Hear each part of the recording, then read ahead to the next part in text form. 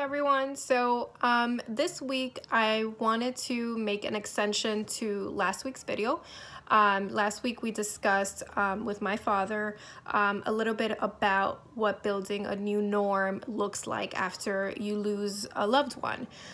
Because oftentimes those are the hurdles that we face and don't realize that's what we're facing, because depending on who you lost, whether it be a parent, a sibling, a family member, a friend, a partner, depending on the kind of loss you experience, and how connected you were to this person and how your routine perhaps had a lot to do with them, then now that they're no longer here, and you're pretty much going through your own grief experience, you're having to build a new norm in terms of what is life gonna look like now without this person. And in the beginning it's very difficult, just because for some people you may experience that sense of shock, that sense of numbness, the sense of denial, of not really understanding or wanting to be accepting of what actually has happened in terms of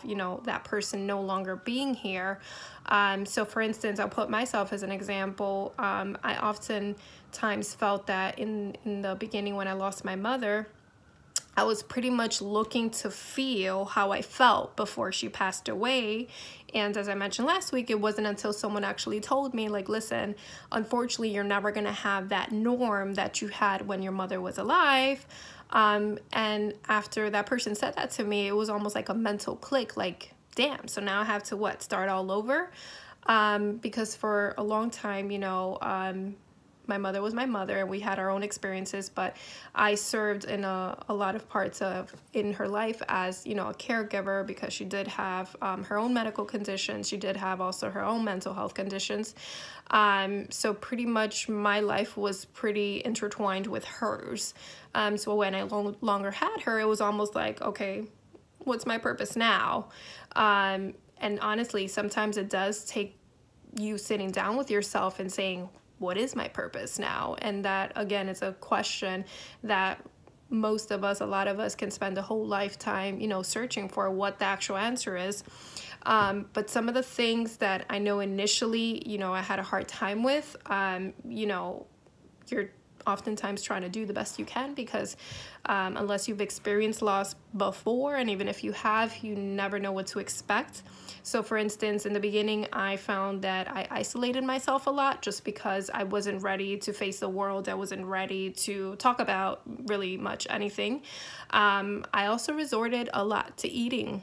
I've always liked food.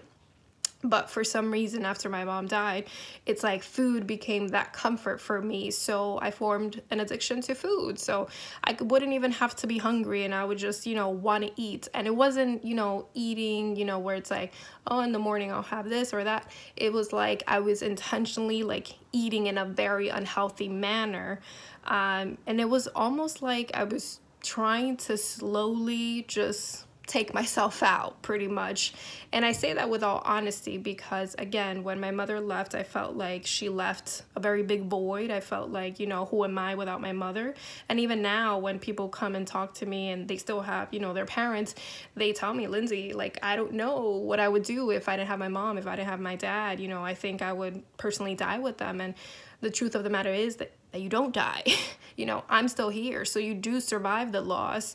In terms of the pain and the agony, yeah, initially you feel like I'm never going to be able to overcome this. But with time does allow you to kind of not let go of the pain, but the pain doesn't feel as heavy, perhaps, as, initially. And, you kind of dance along with that, because there will be times where anything can trigger you to feel how you felt, those first few days when you lost your loved one.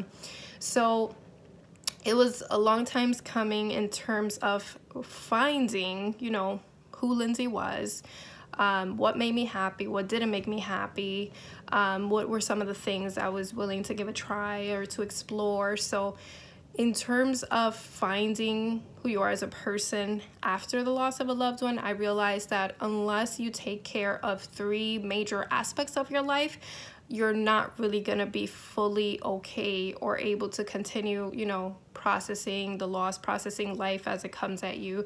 So I realized that it's very important in trying to heal from this, that you take care of your mental state, which is very important, that you take care of your physical state, and that you also take care of your spiritual state. And now spiritual state can mean a variety of things for many different people. It doesn't necessarily have to do with religion if you're not, if you don't identify with any religious group. It can just be like in terms of your inner self, your guides, the universe, your creator, whoever you believed to be that, external higher power, or even if you don't believe in a higher power, it's like, how do you become in tune and open to receiving, whatever life has coming for you. And in terms of mental state, I found that the more I tried not to think about the situation, or the more I tried to repress, my experience, the worse it felt as time progressed. So it does mean sometimes that you do have to seek professional help. Probably 6 months after my mom passed away, I did seek therapy from a school mental health counselor. At the time I was an undergrad, and it did help me. It did help me move along in that time frame, just because my mom died when I was in my second year of undergrad. So it was tough to continue, because at that point I was ready to throw in the towel, but I continued, I finished. But yeah, even if you don't, let's say, are ready to see a mental health professional, even having the support of someone that can be objective and provide you with unconditional regard, because we can have that in our family or in our friend system.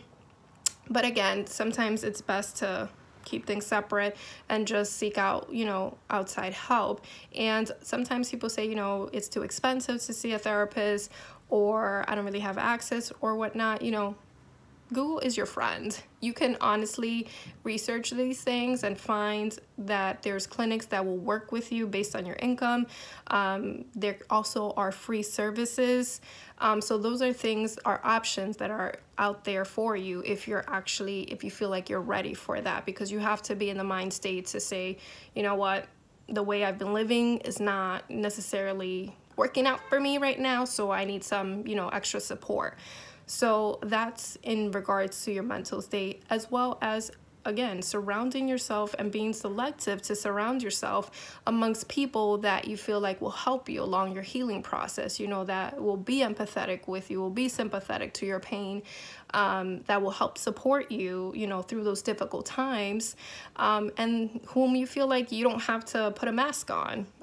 Because sometimes that requires even more energy and work to be around people that you feel like you have to be the clown or the funny one or the, uplifting one, where it's like, no, sometimes you need people to just be there with. And in terms of your physical overall well-being, I noticed that once I started running, it wasn't until 2017 that I actually started to care about, my physical health, because as I mentioned, I was eating in a very unhealthy way. Now, my mom passed away back in 2011, so that's already, 6-7 years of unhealthy eating habits. So I'll give you an example. I would literally, everyone that knows me knows I love and I'm obsessed with Dunkin' Donuts. Now I do it in a different way.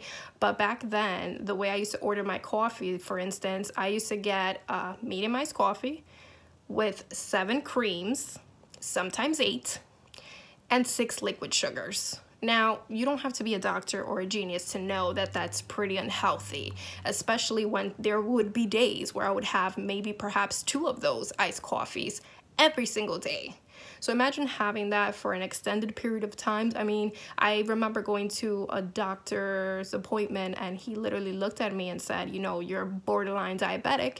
And honestly, at that time, I was so cynical and just fed up with life and my experience of, not having my mom, that I literally turned to him and I said, well, let me know when I'm post. So obviously that was very ignorant and absurd of me at the time. But again, when you feel like you have this void and you're just, going through this pain and you don't see yourself getting better, those are the kind of things that you disregard, and it's almost like it doesn't become important, where it's like, okay, if I die, I die. At least I get to be with my mom now. And it's natural to feel like you want to be with your loved one. But again, then you have to tell yourself, okay, clearly I'm still here. So I'm either going to make the best of it or I'm going to make the worst of it. And me personally, I chose to make the best of it. Out of me making the worst of it for so many years, I felt like I owed it to myself to give myself a fighting chance. And that was honestly a very difficult decision to come to, because again, 97% of me just wanted to throw in the towel and be like, screw this, I'm just gonna await my own death. But obviously there was still that, 3% that said keep fighting. So yeah, it honestly started with me simply running.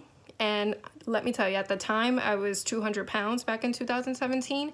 So the whole notion of even running for a minute had me looking and sounding and feeling like I was having an asthma attack. And mind you, I don't have asthma. So it did take time. It did take me, keeping that consistency in wanting to improve my health in some sort of form. But it's funny because in improving my own health, I realized that it also improved my mental well-being, where I felt like running was a time, because it required such physical, effort from my part, and it was something new to me, and it was something that my body wasn't used to. It did require a lot of, endurance, and it was more mental endurance than physical endurance, just because I had to tell myself, listen, if you said you're gonna run 3 miles today, you're gonna run 3 miles, and you're not gonna give up, no matter if your legs hurt, no matter if you're out of breath, no matter if you're tired, you're gonna do it. And it was that mentality that helped me to focus in the moment, to help me to forget about the pain, to help me forget about the distress that I felt. And little by little I started seeing not only improvement in my physical well-being, but I also noticed improvement in my mental health well-being. So pretty much I've shared all this to say that you will survive the loss of your loved one, whether it be your mom, your grandma, your cousin, your brother, your sister, your friend, your partner, your spouse, whatever it may be, you will survive. And part of surviving is learning how to live without that person.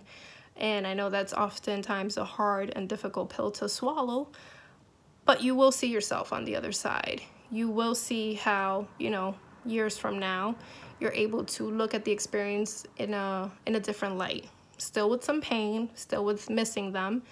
And it's not to say that you're forgetting about them, but again, your life has to continue. And sometimes that's difficult to accept, and you don't want your life to continue without that loved one. But remember that if that person were here, they would not want to see you suffering or in agonizing pain. And while at the moment it may not be, motivation enough to get you started in taking care of yourself, you have to take care of yourself, because if you don't, nobody will. And these are the 3 areas that I found were the most critical, just because, again, spirituality can mean so many things, but just connecting with something, just being able to say, you know what, for this moment, I need to open myself up. I need to be in tune. I need to be aware. I need to learn about myself. I need to learn, be able to connect with God if you're religious, be able to connect with Allah, be able to connect with whatever creator or universe or spiritual, realm you believe in.